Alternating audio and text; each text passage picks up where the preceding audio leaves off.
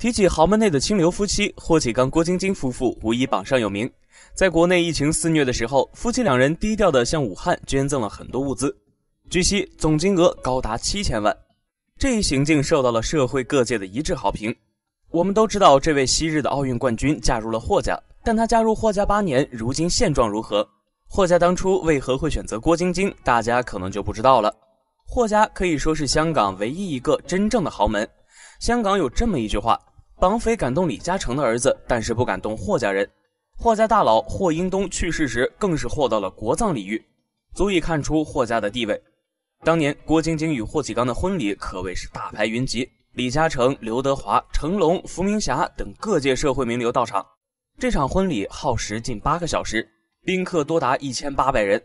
在这场世纪婚礼上，霍家一把手霍震霆说出感谢晶晶下嫁霍家，以霍家的地位说出下嫁，在当时引起热议。但郭晶晶完全配得上下嫁一词。郭晶晶曾说过一次无比自信的话，豪门有很多，但冠军只有一个。郭晶晶1981年出生在河北省一个普通家庭，父母都是普通工人。由于郭晶晶挑食导致营养跟不上，于是父母便想让她练体育增强体质。7岁时开始接触跳水，凭借着自己的努力一路披荆斩棘，为国家赢得了共计27枚金牌，被誉为跳水女皇，是跳水项目史上最有成就的女运动员。而对郭晶晶和霍启刚的婚事，起初郭晶晶的父母并不同意。他们虽然都是普通老百姓，但也不愁吃不愁穿，生怕郭晶晶嫁到霍家后受委屈，认为还不如找个普通人稳妥。但霍启刚的诚意打动了郭晶晶父母，他和郭晶晶交往了8年，用时间证明了他对郭晶晶的感情。最终郭晶晶父母才同意这门婚事，而且婚后还生怕女儿不习惯。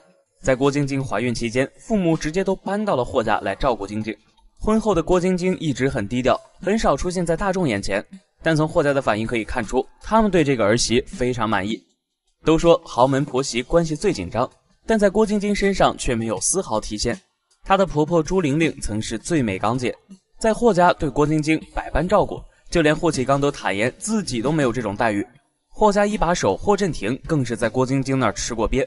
有一次他想带孙子霍中熙出去玩，被郭晶晶直接制止，丝毫没给公公面子。原来霍中熙正在写作业，郭晶晶为了给孩子养成一个好的习惯，要求必须写完作业才能出去玩。霍震霆只得笑呵呵地等着孙子写作业，这充分说明了郭晶晶在霍家的地位。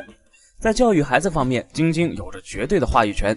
在日常生活方面，霍启刚更是对晶晶百依百顺，经常有媒体拍到郭晶晶身穿几十块钱的衣服，背着几百块钱的包包，在菜市场买菜，霍启刚在一旁跟着拎东西，穿着也是非常的接地气。郭晶晶出身在普通人家，嫁到豪门后还能初心不改，这点令人很钦佩。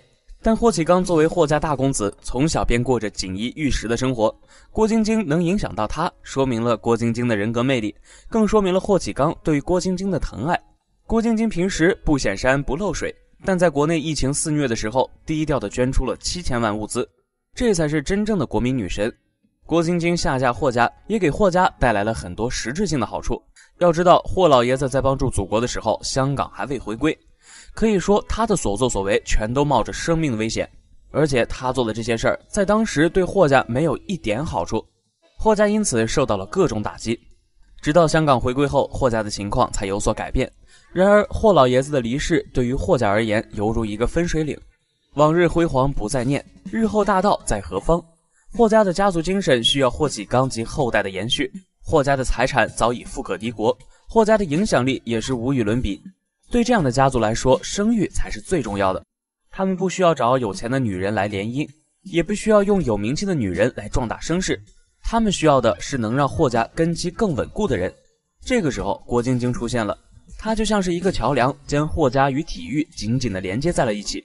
当霍家得知霍启刚与郭晶晶的恋情后，自然是大力支持。郭晶晶身家清白，品行端正，能从普通女孩成长为奥运冠军，艰苦奋斗的精神一直被大众赞扬。郭晶晶是运动健将，千万人无一的水平，其基因对下一代也益处多多。最关键的是，郭晶晶身上的体育精神带给霍家的影响力和正能量，是任何女明星所无法比拟的。所以说，郭晶晶完全配得上下嫁一词。现在的郭晶晶在霍家地位明显不低，而且和霍启刚夫妻感情非常好，两人结婚8年没有出现过任何绯闻。郭晶晶嫁的不是豪门，而是爱情，希望他们可以相爱相守一直到老，也希望霍家这种带有家国情怀的家族能够继续传承，长盛不衰。关注观察员，带你了解体坛巨星背后的故事，点赞收藏不迷路，欢迎大家留言讨论。